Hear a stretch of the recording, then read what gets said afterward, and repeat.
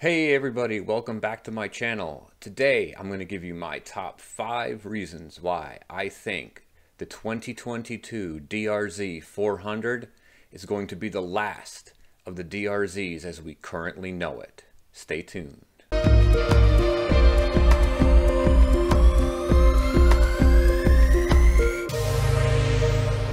Hey everybody, welcome back to my channel, and if you like what you see on my stuff, please like and subscribe to my channel. Anyway, without further ado, my top 5 reasons why I think the DRZ is going the way of the Dodo in its current configuration. Okay, reason number 5. The DRZ, it's been around seemingly forever, since the year 2000. So take a look at this thing here. So we've got the DRZ in its current state. Here's the DRZ400S model. And then over here, we have the DRZ400 Supermoto version. Now, if we go to Google, guys, and we type in just DRZ400 without any particular year, it all looks pretty much the same. It's been done. We've been talking about it for years. I think it's time. How many times do we have to say it, Suzuki? We want a newer version. Okay, so let's talk about reason number 4. I believe the DRZ is going away. Emissions and safety. Emission laws are getting way more restrictive, and the DRZ is grandfathered in right now, but there's no way that it's going to keep lasting like this. And it's not just in the United States. The European emission laws are becoming more stricter too.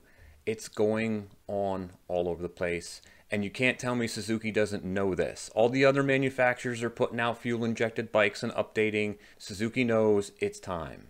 In addition to that, we also have some safety laws getting updated. Australia's implemented a new anti-lock brake system kind of law. I've got a website of a dealer in Australia, Motorcycles Are Us. Here's the Supermoto version. And we have this. Has this model been discontinued? Yes, because incoming ABS laws will prevent this model from being available. So this was it. I heard they even shipped some extra over just so people could buy these in Australia because it's the last year that they're being offered.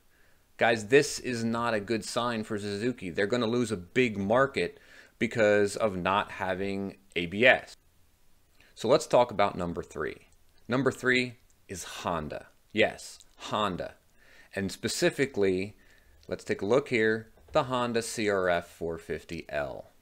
So when this came out a couple years ago, this was a big hit. There was a lot of people I know personally who had Suzuki DRZs who dropped them and went right for this bike. And while there's an argument that it does cost a heck of a lot more, if you take a look here, the base MSRP on this bike is 10 grand pretty much. And by the time you get that tax and tags out the doors price, you're well into KTM Husqvarna kind of pricing. Honda also this year put out their 300L. So let's take a peek at this thing here. So this 300L from Honda has a price tag under the DRZ. And yes, I understand. It's underpowered compared to the DRZ, so you have that argument, but it's still a modern fuel-injected dual sport, what the DRZ is not.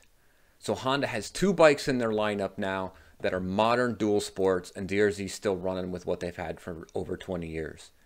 It's time. It's time for DRZ to step it up. So that brings me to my second reason, and that's Kawasaki. Yeah, I actually put Kawasaki in front of Honda in this. Now, while Kawasaki doesn't offer the bike similar to like a CR450L, they still offer a dual sport, and they jacked that up to a 300 recently. They also introduced a Supermoto version. Yes, so now they're almost in direct competition with Suzuki on their lineup. Now, yes, I know it's a 300, so it's still got less power than the DRZ. That doesn't mean anything to some people, though. They go into a shop, they see a lower price tag, and they see a dual sport, and they see a Supermoto. Well, they're going to look at the price tag and probably just go for the cheaper bike. And it's a newer bike because it's got the fuel injected. So the moment they start seeing this stuff, why would they even think about buying a DRZ unless they really have something that, like, I have to have that? So Kawasaki definitely is going to put a dent in Suzuki's sales. So now we have two manufacturers that are offering modern dual sports, and Suzuki's still hanging on. It's time, guys. Time to move on. And now for my number one reason. Have you guys seen the 2022 models yet? Take a look at this. So we've got the 2022 Supermoto. Take a look at this picture. And here's the 2022 S. Take a look at this picture. Now that's 2022, guys. Watch this. 2021. Oh, let's go take a look at the S model. 2021. Oh, it looks like the same bike, doesn't it? It looks like the same exact bike. For the first time that I could find in any of my research, Suzuki is using the same plastics. The same plastics. The one thing that we at least could look forward to in the new model of the DRZ was bold new graphics. And now we don't even have that. They're selling the same bike 2 years in a row. So now I don't know if this is just a pandemic thing and they have a lot of supply of certain things left over and they just want to get rid of it, or if they really just want to get rid of everything because after 2022, the new model's coming. And that's what I think. I think they just want to get rid of all the stock that they have and they know it's time and let's get it all done. Let's get it all sold and start fresh in 2023. And that is my number one reason. They aren't even trying anymore. They know it's time. So guess what, guys? 2023 is my prediction for a modern DRZ. So I'm going to leave you guys with a question that I want you guys to put answers to in the comments below. What do you think they're going to do for 2023? Are we really going to just get another version of the same thing with bold new graphics?